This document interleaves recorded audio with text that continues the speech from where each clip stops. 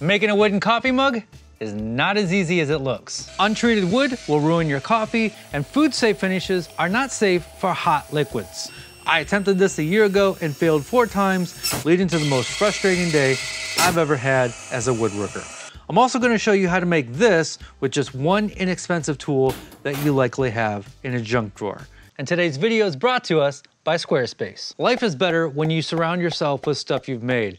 I love woodworking and I'm a coffee snob, and I've tried to combine the two many times, but have failed. The first time, 7 years ago, I learned that resins, even resins made for food, are not safe for hot liquids. And then a year ago, I came up with the perfect solution, but that led to the worst and most expensive day ever in my shop. I'm going to attempt 6 different looking mugs, and one of them, I'm only gonna use a single tool. And as long as I can get just one mug finished where I can safely drink my morning coffee, then this will be a success. The simple solution is just to use a metal sleeve and build around it. So I got some of these Yeti knockoffs and some stainless steel whiskey glasses. Using only scraps today. Got 2 pieces of walnut that I'm gonna glue up together. I got this piece of mahogany that I'm gonna chop up and glue up together. And then I got this piece of walnut, which is rough on all sides. It needs to be planed down. And then we're gonna glue up a blank, and then we can start cutting.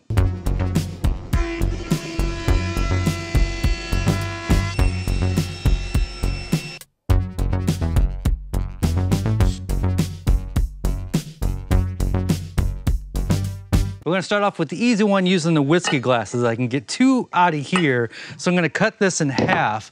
And I got this Forstner bit that is the exact size of the glass. Glass? What, that's not a glass. That's not a glass, bro. Yeah, I don't know what. Stainless. It's the exact size of the stainless. That's why this one is going to be so easy. The other one's a little bit more difficult. I got this chucked up in the drill press. We're gonna slow the speed way down. And we just drill until we drilled enough. Maybe a little faster than that.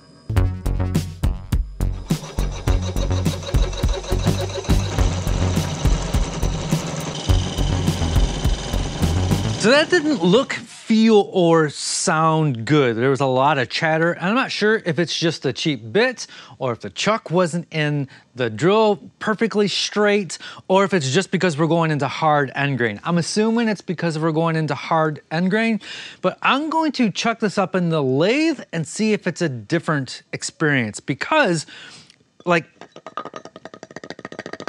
there was definitely some run out on there, and it's possibly it's just my chuck. Hopefully not the drill press, but that bit shouldn't, you can hear that bit shouldn't wobble that much. So I'm gonna try it in the lathe and see what happens. Maybe the bit's not straight, I don't know, but rule 4, I guess. So this is a completely different process. This time the blank is going to turn and the bit is held still, and then I crank the bit into the wood. Ah. I didn't tighten the bit into the, yeah, just proves that I have no idea what I'm doing.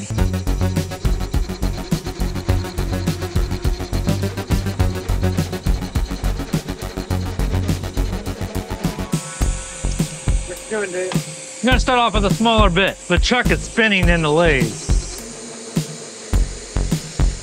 Oh yeah, that's so much better.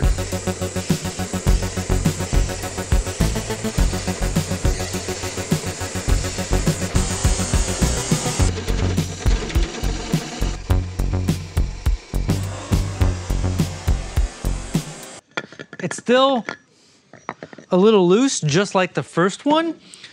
I will say the experience of doing it on the lathe is much quicker and easier than the drill press. I also will say, when I roughed out most of the material with my good Forstner bits, it made chips, like actual chips. When I use this cheap bit, it just makes dust. Let's round these off and then move on to the next ones.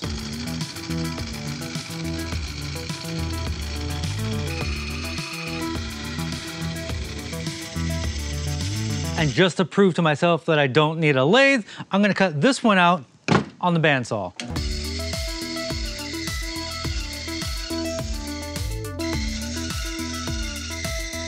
Before we finish the two smaller ones, we're gonna catch up with the bigger ones. Then we're gonna add the steel inserts, add some grip and some handles to these guys.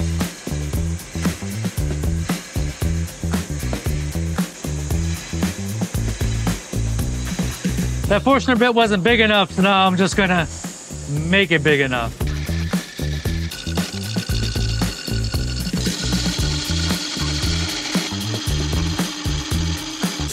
I decided for the fourth one, I was also gonna cut it out on the bandsaw. So I cut off the sacrificial bottom, and then I'm getting ready to cut out the shape, and my bandsaw is not tall enough.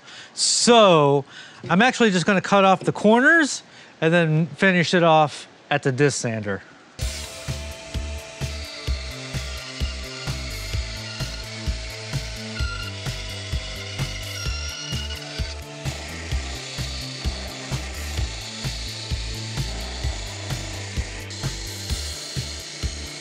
Now we're just going to epoxy these guys in there. This one slides in a little easier than what I want. And this next one got a nice tight fit.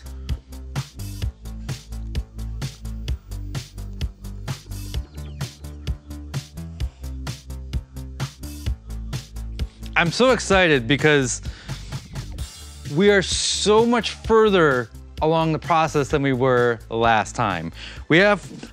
Technically we have 4 working mugs. We never got to this point last year, so this is kind of exciting.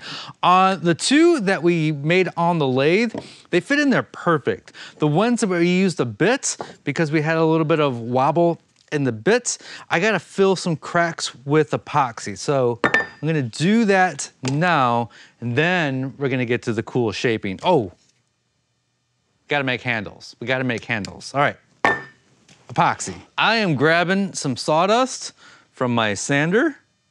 I'm gonna mix that in there. It's like some chocolate milk. Nesquik. Nesquik. Oh man, I want some Nesquik right now. That little bunny have a name? I can be real cool. I got a pretty big gap. I gotta fill here. Should have masked off the inside. But drive fast, take lots of chances. So now I'm gonna make a handle for one. The big guys, they don't need a handle. It's like I'm drinking my coffee out of this right now. And this doesn't need a handle. The smaller ones, I think do need a handle.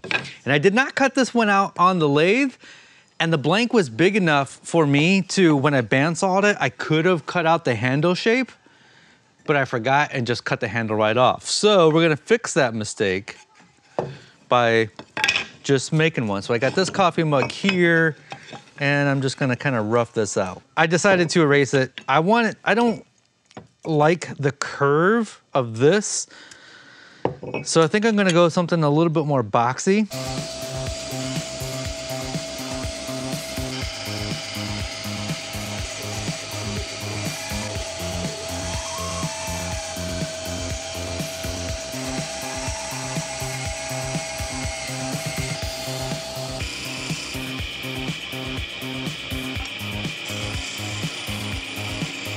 So we got a little bit of an issue right here where we got a curved surface and a flat surface. So to get rid of that, little trick, put some adhesive back sandpaper on here, and then I'm just gonna sand this guy.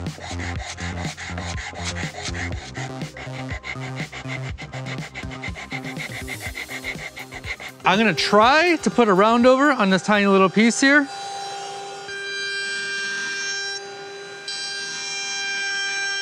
To reinforce this, I'm going to drill a hole in here and add some dowels.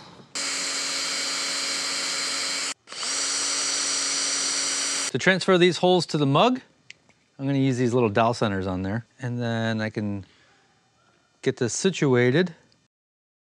And look at that, now we know where to drill our holes.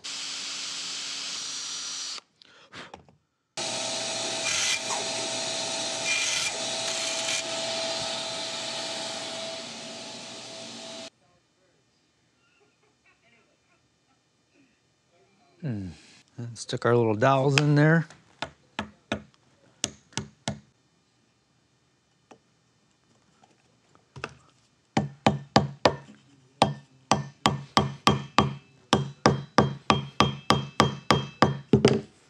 How you like me now? How do you like me now?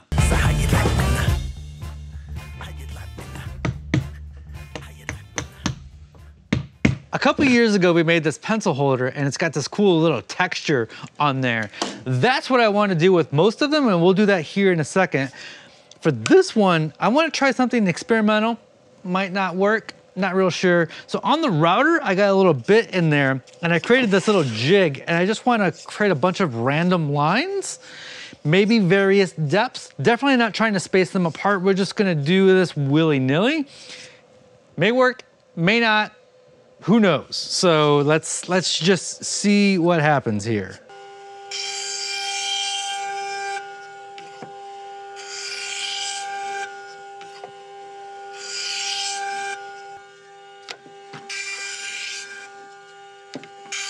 I did have this board clamped on the side to help me guide it through, but it was still twisting. So we just got rid of it and we're just going willy-nilly. It still wants to move a little bit, but I'm okay with that. It's almost got like a wood texture. We're making wood look like wood.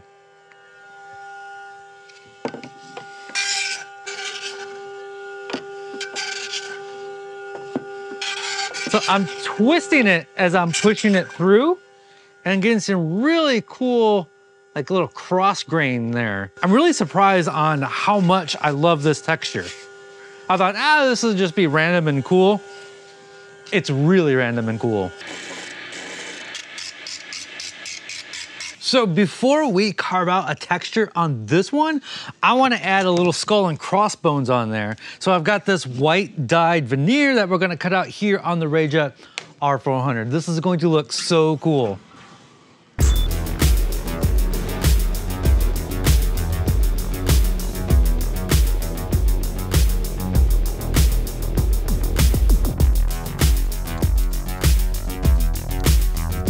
We're just gonna use some regular old wood glue to glue this down.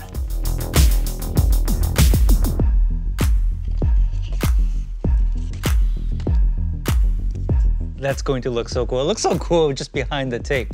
We'll let that sit and dry for a little bit before carving out that texture. This one's gonna be one of the more simple ones. We're gonna create a bunch of little divots on there like a golf ball.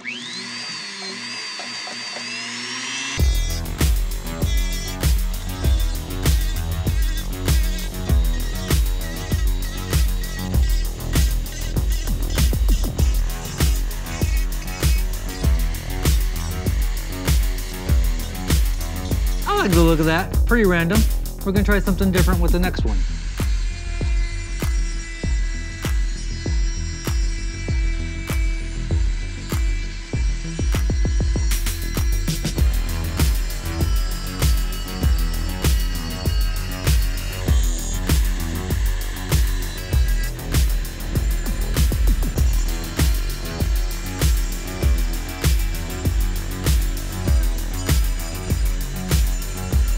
We've got 3 different textures. I know once I get them sanded smooth and get some finish on there, they're gonna look so freaking good. On this last one with the skull, I'm gonna try some divots. I'm gonna try some big divots and then surround it with little divots. And man, my hand, like this thing, I think this is called the Fordham, and it's hanging from up here. It's like a Dremel, but on steroids, and works so much better than a Dremel and accepts different size bits and stuff. But my hand is cramping up. This hand is already pretty strong for various reasons. It's gonna be really strong after today. So look out. All right, so let's take the tape off of here and start working around that skull. While I'm carving in this texture, I'd like to tell you about today's sponsor, and that is Squarespace. I've been using Squarespace for my website for over 10 years now. I can't believe my website is over 10 years old. Squarespace makes my life so much easier. Squarespace can make your life so much easier. Whether you're a maker, a woodworker, an artist, a crafter, a coffee mug maker, Squarespace is the perfect place to host your website. You can sell both digital and physical items, which is what I do. You could sell your coffee mugs, you could sell your crafts. Maybe you're just looking for a place to show off your work. They have beautiful image galleries to get you started. Their templates, award-winning. I'm using one of their templates. It just makes my life so much easier. I'm gonna have to try this out. They just dropped a new feature. They now have courses. So if you're a teacher, you can now make and host your own courses. This is something I've been thinking about doing for a long time. I've run out of excuses. So thank you, Squarespace, for kicking me in the behind. Now you gotta do it. Now I gotta make a course, yeah. What should I make a course on? Woodworking, dude. Woodworking. Visit squarespace.com, and when you're ready to launch, visit squarespace.com/makesomething for 10% off your first purchase of a website or domain. Look for my new woodworking course on my Squarespace site in 2024. Thank you, Squarespace. Let's get back to carving these mugs.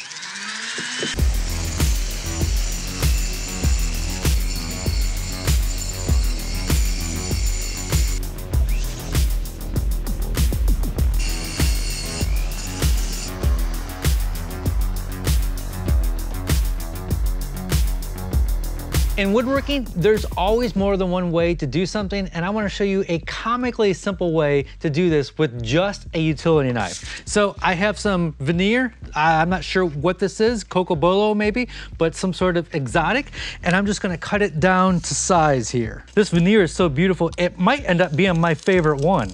I'm going to tape these two guys together so I got a perfect seam right here. To attach it, I'm just going to use some contact cement. Some 3M high strength spray adhesive would also work. The trick with the contact cement is to brush it on both pieces, let it set up and get tacky.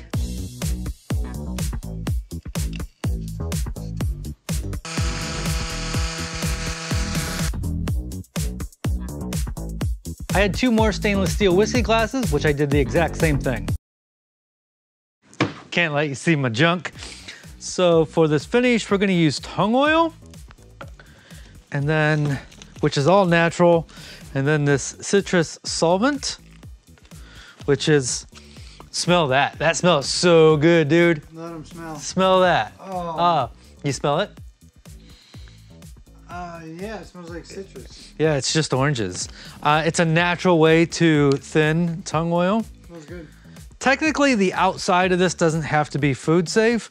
Technically, all finishes are food safe once fully cured. It's complicated. We're not gonna get into it right now.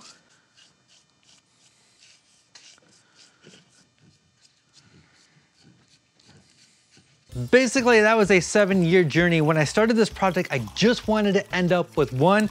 I actually ended up with 7. I used tung oil for most of them, so it's gonna take a couple more weeks for that to cure.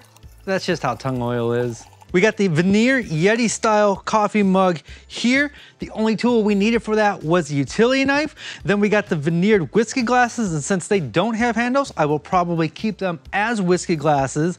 And then we got this one here. I think this one ended up being my favorite because of the handle. I didn't think I was gonna like the handle, but I really love the handle. It just feels really good. Since this was one of the whiskey glasses, it doesn't have a lid, so this will be my in-the-house coffee mug. The skull one is gonna go to brother Dan, and then we got the Yeti style mahogany one with the lines, and then the walnut Yeti style with the divots. This one is gonna be my shop one because it has the lid. You can watch the 7-year-old video if you want to, although I don't think that you should. You should watch the video that I made a year ago where I tried this, and then every tool that I used broke. It was the absolute worst day in the shop. Some of it was my fault, some of it was just by chance. What a day.